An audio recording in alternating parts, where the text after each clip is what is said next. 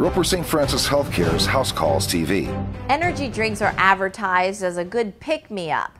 But what impact does that kind of drink have on your health? Dr. Andrew Flandry explains.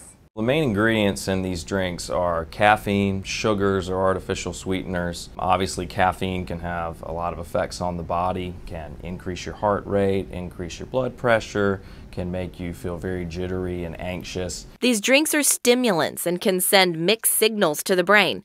They should not be combined with a depressant like alcohol, and the high sugar content carries risks as well. We're learning more and more that sugar is more the problem than fat in our food and drinks. So the more sugar that we consume, this leads to more problems with weight gain, diabetes, and other negative health effects. Doctors at Roper St. Francis can give you nutrition, exercise, and sleep advice to help improve your energy levels so you don't have to rely on these types of products. One of these is probably not a problem every now and then, but if people are starting to use them all the time, more than one a day, it can have some of these negative effects. For more information, call 402-CARE, and for more House Calls TV, visit us online at rsfh.com. I'm Angela May. Roper St. Francis Healthcare's House Calls TV.